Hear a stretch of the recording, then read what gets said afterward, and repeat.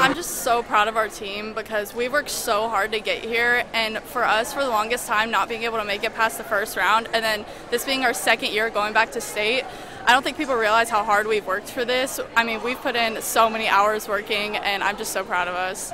Oh my goodness, it felt so good. Like last year we played Rouse to like go to state, and obviously we won, we got to state.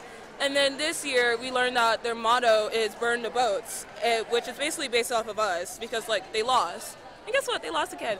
And so like this is a really great win. Like we are really really good rivals together in like districts. So like us playing each other in like regionals to go to the state just felt really good. They were just awesome. And you know, one of the things that we've been focusing on all year is just them playing as a team and really celebrating each other, and they did that. They fought. We knew it was going to be hard. Rouse is an incredibly talented team and very well coached. We knew it was going to be tough, but they came out for each other and they gave all their heart, all their effort to each other, and I'm so very proud of them.